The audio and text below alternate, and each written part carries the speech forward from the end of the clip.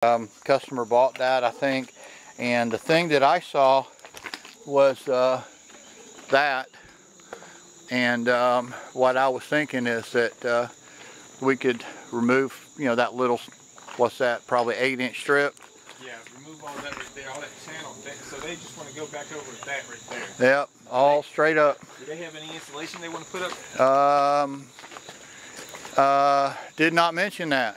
Cause see, what I could take, I can use some of this siding right here, and they got some, and well, honestly, I don't know if that's gonna be no siding right there. Okay, that's fine. You know, I mean, that's why we're here. Yeah. Is just to say that how much do we have? It looks like we got probably almost 2 square there. Okay. Would it be appropriate to pull it out?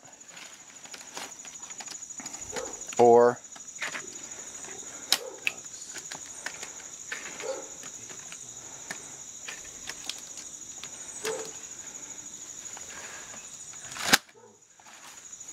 I think it comes 22 pieces, or yeah, I think it's almost 2 square there. So I'm thinking we're probably going to need at least another square. okay. I can kind of, you know, because that's what I done mainly to start with this siding, so I can kind of. Sure, understand. And I was working on the premise. Can you pull it out? And flip it over. And there is no marking on it. Wait a minute. All right, let's see. It's autumn beige. There's the number. Okay, autumn beige 17515.